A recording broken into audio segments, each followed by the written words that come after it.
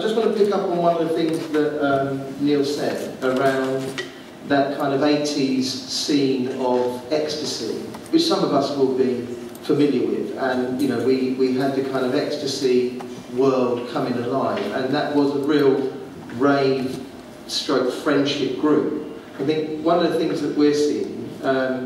is if you add hypercommunication to that through, you know, the magic of these little devices and all the rest of it, suddenly your friendship group through social networks grows. And what we try to do, one of the reasons we commissioned this work in Buds,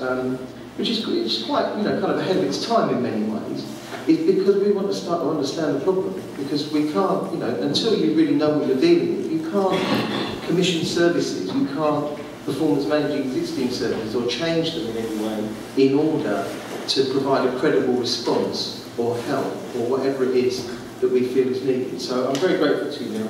for